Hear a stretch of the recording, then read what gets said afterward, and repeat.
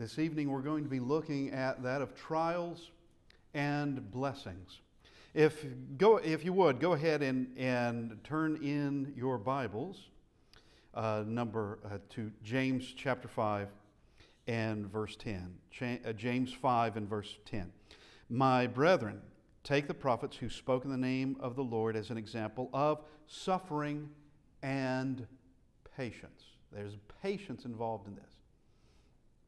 Indeed, we count them blessed who endure. You have heard of the perseverance of Job and seen the end intended by the Lord, that the Lord is very compassionate and merciful. Job is an example. He is an enormous example of suffering as someone who is put on trial, someone who goes through an ordeal that takes everything away from Job. Everything except his life. Takes away everything. And Job is going to be accompanied, he's going to be surrounded by friends that aren't so good friends. They are good for a little bit until they begin throwing accusations at him that this would not be happening except you are a sinner. You must be a monstrous sinner for this to happen. And the book goes through. Actually, we know what occurred from chapter 1. We know what was going on behind the scenes, but no one on this earth could have known it at the time. Not Job, not anybody. But we see where there is grief in the world. There's trials, there's tribulation, but it also must be met by patience and perseverance, because there are blessings that are intended in it. There is a strengthening that is going to be a direct result of it. Now, we can take any problem, any situation that comes our way, any situation, whether it's a problem or not, any situation that comes our way, and we can become worse for it, or we can become better for it. We can take it however. We can take any blessing and become worse just by our own choice. We can take any problem and become better. It's by our own choice. By our own choice we can do this.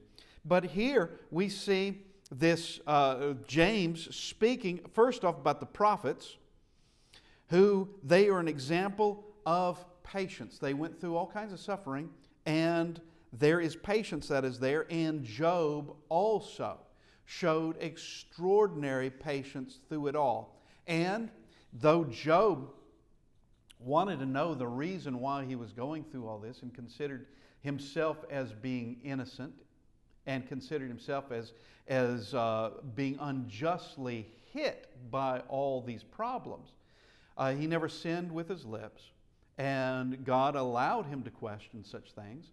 But God is going to come in at the end of Job, and is going to set things correct. Going to put Job in perspective as to the whole scheme of things, that Job doesn't know everything.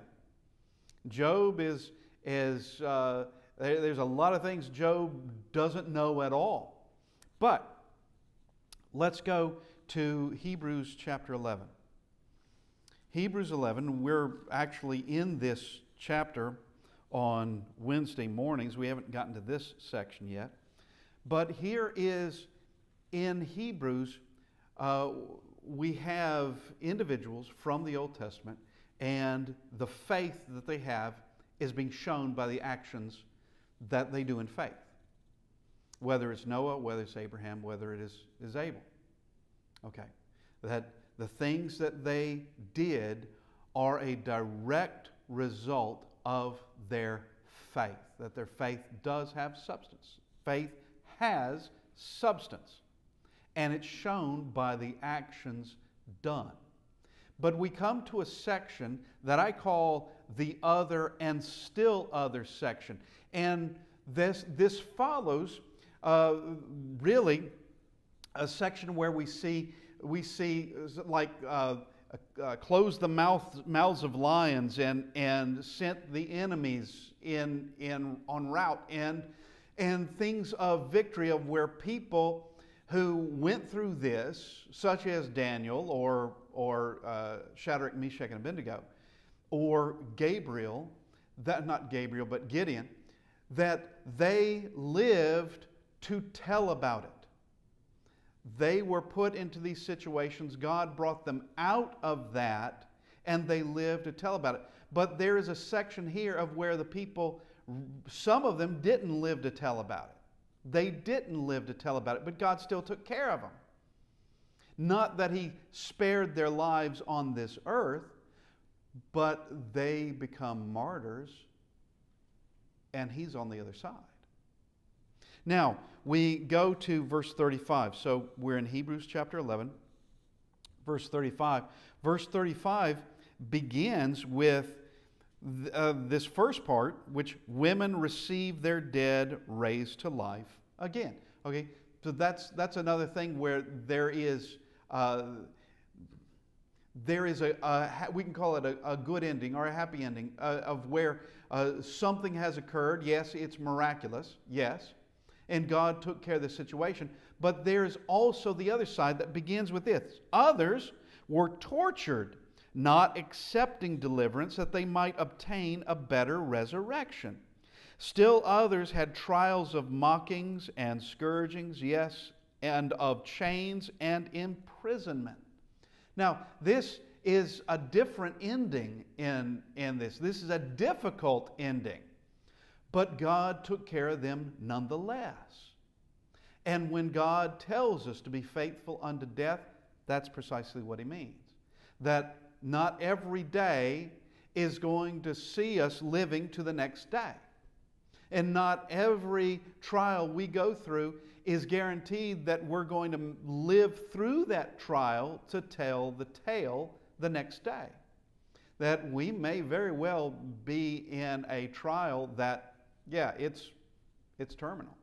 That this particular trial leads to death. But is that bad? Well, if we're faithful unto death, it is wonderful. It is a good thing. But we continue on. All right, so we have these who they're tortured. Verse 36, still others had trial of mockings and scourgings, yes, of chains and imprisonment. They were stoned. They were sawn in two. Now, with that, the idea is to kill the person, and they were killed. Granted, Paul was stoned, but he got up and went back into town. Okay? They're sawn in two, were tempted, were slain with the sword, they wandered about in sheepskins and goatskins, being destitute, afflicted, tormented, of whom the world was not worthy. They wandered in deserts and mountains, in dens and caves of the earth. All these have obtained a good testimony through faith, did not receive the promise. Verse 40, God having provided something better for us, that they should not be made perfect apart from us. Okay, now, there is a reward for them. And while they didn't go through some of the things that others did, we can go back to verse 33. Who through faith subdued kingdoms, worked righteousness, obtained promises, stopped the mouths of lions, quenched the violence of fire, escaped the edge of the sword, out of weakness were made strong, became valiant in battle, turned to flight the armies of the aliens. Okay, all of those things it's victory. Harm was meant, but harm was not really inflicted. Not very far anyway. Harm really wasn't inflicted. That these people came through those trials, and there is a victory that is obvious to everybody. But we come down to these others, and still others, well, they have a victorious ending too, even though they died. Even though some were stoned, sawn in two, slain by the sword, their ending is victorious as well. Let's go to the book of Revelation. If we go to the book of Revelation and go to chapter 6, here is a vision. The fifth seal is broken by the Lamb of God. there is a scroll written inside and out, sealed with 7 seals. It's in the right hand of the one who's on that throne. That's an important scroll. That's an important scroll. And no one was worthy to so much as touch that scroll. But one is worthy, and that is that Lion of Judah, the Lamb of God, is able to take it, and he is able to break those seals. And he does one by one. Each time he breaks a seal, John sees something. He sees something. And each one of them has a meaning. And we can argue about all these meanings, but we have to go to what is the lesson. That's the important part.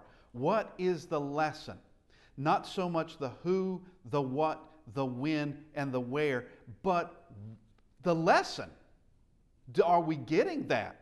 So, verse 9. So we're in Revelation chapter 6, verse 9. When he opened the 5th seal, I saw under the altar, look at this, the souls of those who had been slain for the word of God and for the testimony which they held. This is exactly the same sort of people we just read about in Hebrews chapter 11. Those who we don't know their names because there's too many to name. Evidently. Others and still others. There's a lot to be named. And some of them we might recognize their names. Some of them, it is traditionally thought that Jeremiah may have been one of those, but there's no way to really know that. Nevertheless, we see where these have been slain, and they are seen by John. And they cried out, verse 10, and they cried out with a loud voice, saying, How long, O Lord, holy and true, until you judge and avenge our blood on those who dwell on the earth? Then, so they're calling for vengeance. They are among the dead. They've been martyred. And they're calling for justice to be done. How long is this going to continue? How long till you avenge our blood on those who dwell on the earth? Verse 11, Then a white robe was given to each of them, and it was said to them that they should rest a little while longer until both the number of their fellow servants and their brethren who would be killed as they were was completed. So it's not done yet. It's not done yet. And we come back to the words in Hebrews chapter 11, verse 40, God having provided something better for us, that they should not be made perfect apart from us. That this killing, this martyrdom that was taking place can continue through time, indefinitely, until this world is brought to an end. But notice, while they are calling for justice, who's taking care of them? Well, God is taking care of them. And they're just fine. Matter of fact, they're in the best place possible. They are in the best place possible. And there will be justice done, but they're told to wait. It's not through yet. Just wait. It will be done. And when we're talking about the span of eternity, which can't be measured, waiting a little bit longer is nothing in the span of eternity. It's nothing. Because waiting a couple of centuries, that's nothing. Waiting for 1,000 years, 2,000 years, 5,000 years, 20,000 years, that's nothing. Waiting for, I'm just throwing out big numbers, waiting 10 billion years is nothing in the scope of eternity. That there is going to be, no matter what the span is, what is done after that into eternity is far greater, and by an infinite number. Well, really, by infinity is what it is. Greatly outdistanced, greatly, to where whatever the wait time is meaningless.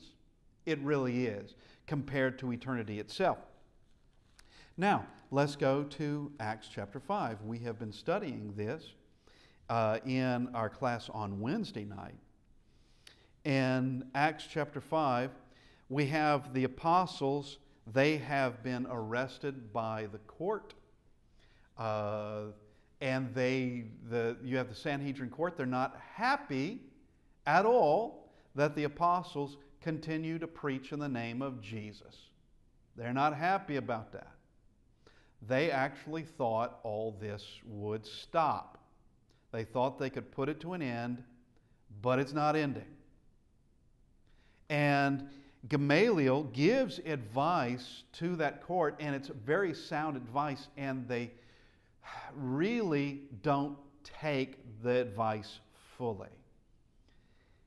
The advice is, and Gamaliel knows some historical things that they would all remember. They would all know what they were. And you have Theudas is one of them. You have that of Judas of Galilee is another. That each of them had their own following. Each of them, both of them, I should say, had claimed to be someone, and eventually the whole thing just fell apart. And Gamaliel's advice is, leave these men alone. That's his advice. That's what it comes down to. They won't leave him alone. That's what I say, that they're not really taking his advice, but leave them alone. He says, if this is from men, it'll come to nothing. You don't have to worry about it. It'll just fizzle and fade, and that's it. All right, then it'll be done. But if it's from God, you're going to find yourself fighting against God. Now, I'm impressed that Gamaliel actually admitted it was a possibility. Now, that's not saying that Gamaliel changed his ways and became a Christian, followed Christ, because we don't know that. But I am impressed that he allowed for that possibility, that these men could be from God. As far as the rest were concerned, that wasn't a possibility. At least they wouldn't vocalize it. They're not about to say such a thing, but he does. But they can't leave him alone. They just cannot. It's like they can't help themselves. They bring him out and they got to beat him. They tell him, don't preach this anymore. Now, what happens after they have been, verse 40, let's just, Acts chapter 5, verse 40, and they agreed with him, yeah, it was sort of, and when they had called for the apostles and beaten them, they commanded that they should not speak in the name of Jesus and let them go. So much for leaving them alone. Or leaving them alone is just, what that means is, let them go. Just let them go. Because there is the possibility this is from God. No, they're not going to do that. We've got to beat them first. Okay, so they're going to do that. Now here, verse 41, so they departed from the presence of the council, rejoicing that they were counted worthy to suffer shame in his name. They considered it an honor that this had occurred to them. You know, there is something that is said that you can know someone by the friends they have. You can also know someone by the enemies they have, the people who do not like them at all. You can know something about them. And, you know, if you have God being a friend to someone, that's saying a lot. That's saying a lot. Jesus, the Son of God, being a friend to someone, that's saying a lot. And Satan being the enemy of that someone, and a wicked court being an enemy of someone, that lets you know a lot of things about that person. And here they considered it an honor that they were counted worthy to suffer shame for his name. And daily in the temple and in every house they did not cease teaching and preaching Jesus as the Christ. They didn't stop. They knew they were on the right track. They knew they were doing the right thing. And it was actually, we ought to obey God rather than men. They had to address that in chapter 5, verse 29. In the previous chapter, chapter 4, they just asked the question, which is right for us to obey, men or God? In chapter 5, they tell them directly, all right, we got to obey God. They don't offer the question of you judge, all right, because you're not judging properly, is what it comes down to. That here is the answer, we're going to obey God rather than men. We're going to obey God. And so they go, but they go rejoicing after being beaten. Now, it would not have been a joyful thing. I mean, typically you wouldn't think that such a thing, and it wasn't that they weren't beaten very badly. It wasn't that that it wasn't really meant or that they held back anything, because I don't think they did. Not in the beatings, they didn't hold back. Not the Sanhedrin court, because they meant what they meant, and that is you don't preach in this name anymore, and we don't want to catch you doing it anymore. Like I said, so much for leaving them alone. But let's go now to 2 Corinthians chapter 11, and we have Paul speaking about the things that he had to go through in life, and once again, you have trials that we can all expect. Trials that are just going to be. And in every trial, we can take it and we can go further away from God, or we can take it and we can grow closer to God. We can take it and grow weak, just wither away, or we can take it and grow stronger, more resilient, more determined, more faithful. We can do that. And some people you can see. Let's just make this two people going through the same sort of thing, and one saying, "I went through this and I'm okay. I went through this and it was an experience that I can use for later. That I have gone through this and I am stronger and better for it." The other person saying, "I went through this, why did God put me through this? I went through this and this was horrible. I no longer have any loyalties to God because He did this to me." Well, I've met people like that, and there's a lot of folks that they turn away from God off of just an emotional response. Just that of resentment for what could have been used to strengthen them. They saw it as just an affront. They saw it as an attack. They saw it as it's an inconvenience. They'd prefer a life of comfort, but life doesn't always bring that. And because of that, they resented it and left God. Now, we come to 2 Corinthians chapter 11. We begin in verse 22. And we have a discussion in this of Paul talking about the things that he has gone through. And verse 22, are they Hebrews? So am I. He can match up, his resume with anybody else. All right, so am I. Are they Israelites? So am I. Are they the seed of Abraham? So am I. I've done that. Are they ministers of Christ? I speak as a fool. I am more. In labors more abundant. Now, he's writing this, but this is inspired by the Holy Spirit. We never need to forget that. When he says in labors more abundant, that's the Holy Spirit confirming that's the truth. In stripes above measure, in prisons more frequently, in deaths often. From the Jews 5 times I received 40 stripes minus 1. 3 times I was beaten with rods. Once I was stoned. Now notice, this from the Jews 5 times. That happened to him. All right. Now he's not saying that 3 of those was with rods. That's different. This is a different 3 times. 5 times with the Jews. 3 times, this would have been somebody else, probably the Romans. This would have been somebody else. Once I was stoned. 3 times I was shipwrecked. A night and a day I have been in the deep. In journeys often, in perils of waters, in perils of robbers, in perils of my own countrymen, in perils of the Gentiles, in perils in the city, in perils in the wilderness, in perils in the sea, in perils among false brethren. All right, just stop right there. That's a lot to have to go through. That's a lot of sleepless nights.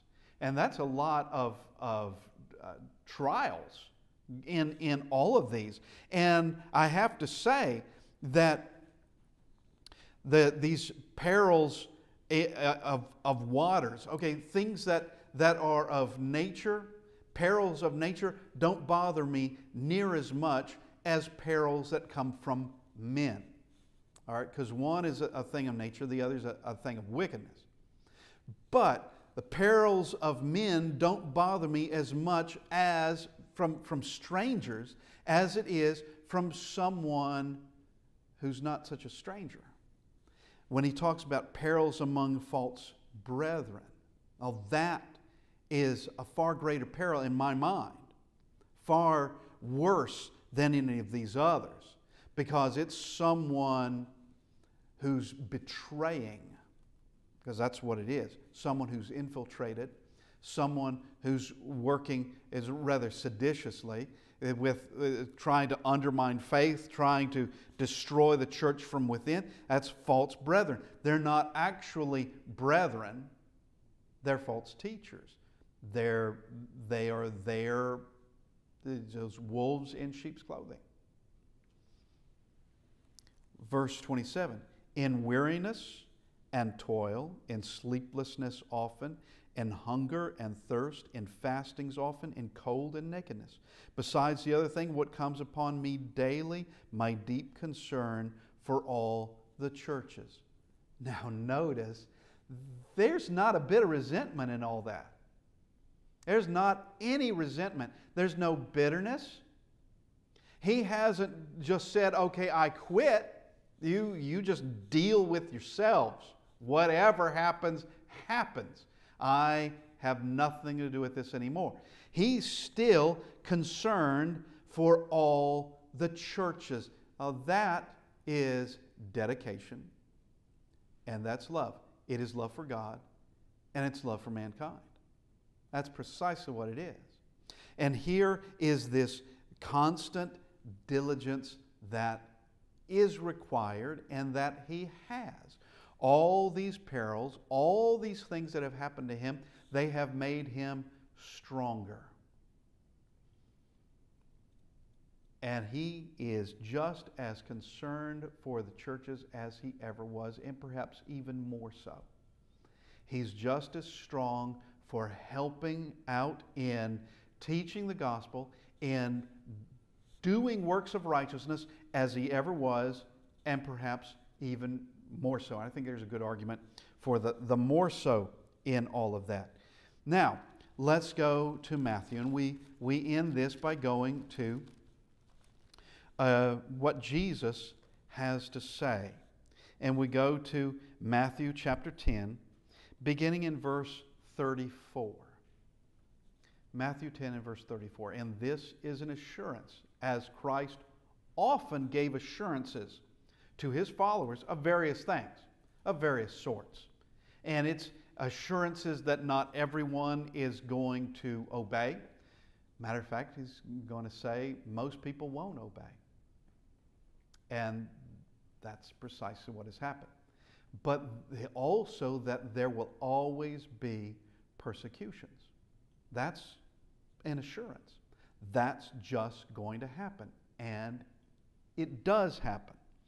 But verse 34, do not think that I came to bring peace on earth. I did not come to bring peace, but a sword. Now he's talking metaphorically here, because Jesus did say later, if my kingdom were of this earth, then my servants would fight. And that was just another assurance that if this were the case, if my kingdom were of this earth, my servants would fight at this moment. They would be doing it. What does that mean? His kingdom's not of this earth. And his servants aren't going to be fighting. Now, they're going to have a sword, but it's going to be not one of metal. It's going to be one of words. And it is the most powerful weapon on the earth because it changes lives from the soul within, from the heart within. It changes lives, not out of the threat of death, but a love toward God and a repentance that comes by the words of God and someone discovering that they're on the wrong side of things. Now, he says, I didn't come to bring peace on the earth, but a sword. Verse 35, for I have come to set a man against his father, a daughter against her mother, and a daughter-in-law against her mother-in-law, and a man's enemies will be those of his own household. How is that? Because there will be people who will believe, they will follow Christ, but those closest to them, children, wife, in-laws, those closest to them in his own household may not follow. They may be dead set against Christ. And Jesus assures us that this can happen. Assures us that this will happen. Not necessarily to everybody, but that this will happen. And we see this. Verse 37, he who loves father and mother more than me is not worthy of me. Are we to love our father and mother? Yes. Honor them. Yes. Where honor is due. That is still required. That is still required. But loving them more than God? No. No one on this earth, however close you may be, no one on this earth is to be between you and God. Nobody. And there's some folks that need to understand that. Nobody is in between you and God. There was a young lady, she was a recent convert. This was years ago. She came to me and she said that her parents were not believers in the least. They were just basically your worldly type. I don't know that they were just entirely ungodly, but they were worldly, and they didn't want her going to church anymore. And she says, I've got to obey them, right? And we looked at this, and that no one has a right or an authority to say you can't worship God, or to put a barrier, or to be a barrier between you and God. Nobody. That is not father, mother, that is not your spouse, that's not anybody. No one has that right, regardless of what authority they may have. The authority of a parent doesn't have that. The authority that a husband has, it's not there. The authority that a police officer or a government official may have, they can't get in between us and God. No one can. And here he says, we begin in verse 37 again, he who loves father and mother more than me is not worthy of me. That, I don't know how many times I've been in a Bible study where I know it's an emotional reaction of some. An emotional reaction of some. When they begin to see the truth, and the truth is on the page, and they are reading it, they realize that's not what mom did at all. Or that's not what dad did at all. Matter of fact, I don't know anybody in my family who did this. I don't know anybody. And there's an emotional reaction that can occur of where they immediately reject it because they would rather father, mom, and dad, and unfortunately follow them to hell than to seek their own salvation. That what they did, somehow what they did, their parents or grandparents, somehow what they did is greater than Scripture. How is that? How is that? Now, God's going to deal with those that have gone before. We can't bother with that. We can't correct that. But what we can do is make correction from what we know. And perhaps they were never taught like they should have been. Perhaps they were kept in the dark. I can't answer that.